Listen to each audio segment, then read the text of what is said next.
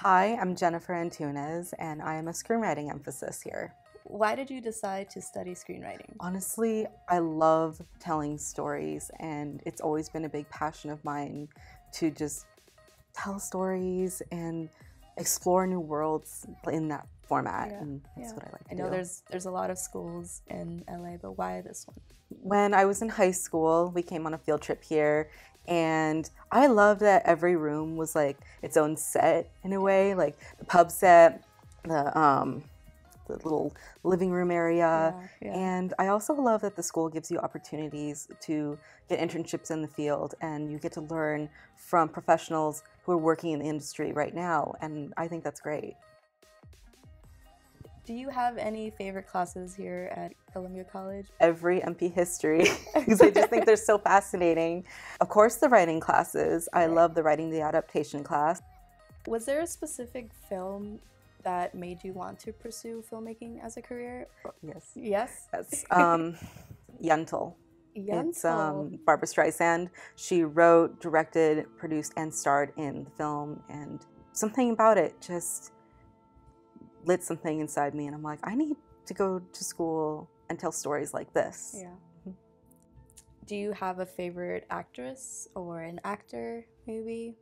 Favorite actress, Barbra Streisand. Okay. I know. Favorite actor is actually Steve Martin. We have rules and regulations. Sergeant Ernest G. Bilko. Is there anyone in particular whose work you admire?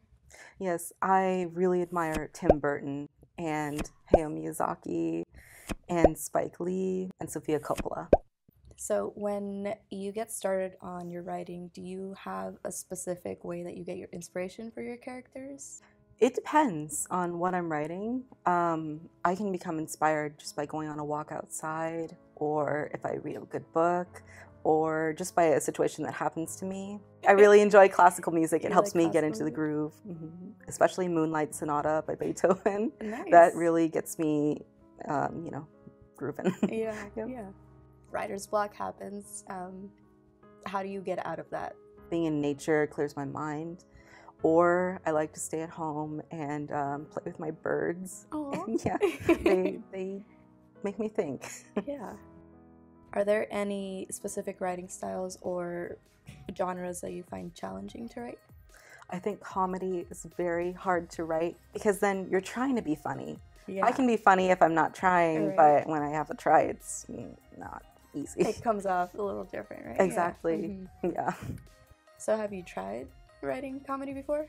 I have, and I'm actually in the process of writing a feature-length rom-com. Cool. Okay. It's hard to get the comedy, but I think I'm hitting those beats. Okay.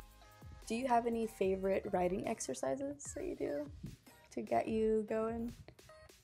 I have written little dating profiles for my characters. Nice. And I like to do that. Pressuring myself to write a little short in 30 minutes is something else I like to do to help me.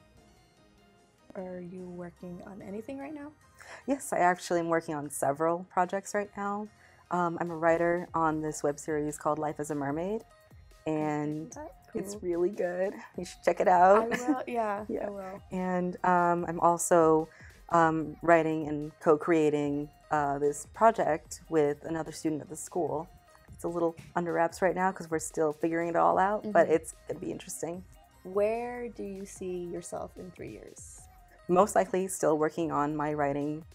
I was thinking Universal or Warner Brothers are two places I would like to work, or Focus Features. Awesome. I hope that works out for you. Thank you. Me too. Yeah. Thank you, Jennifer, for your time and for giving us your thoughts. And thank you for tuning in to another Student Spotlight. We'll see you next week.